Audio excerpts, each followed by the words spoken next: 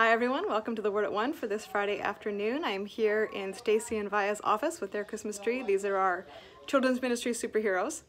And they are a picture of sharing the Christmas story with the next generation, the generations to come.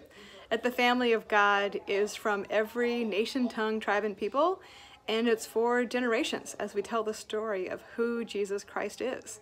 That it is something that we pass on to our children and our children's children, our children's children's children.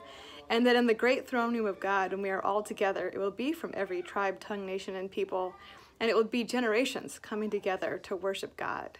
We know that this life is just a short vapor, in so many ways, but yet for eternity, we as the people of God will be joined, and all differences will be important because God is a creative God and has such creativity in the way that He has made us, but yet it will be unimportant in terms of our focus being on who Christ is.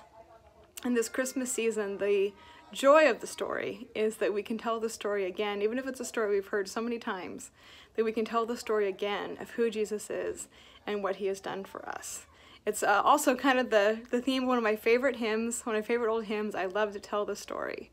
And it goes, I love to tell the story of things up above, of Jesus and His glory, of Jesus and His love. So we continue to tell the story this year for generations to come, to continue to learn who Christ is and to follow Him. Well, we hope to see you this Sunday, however it is that you may join us.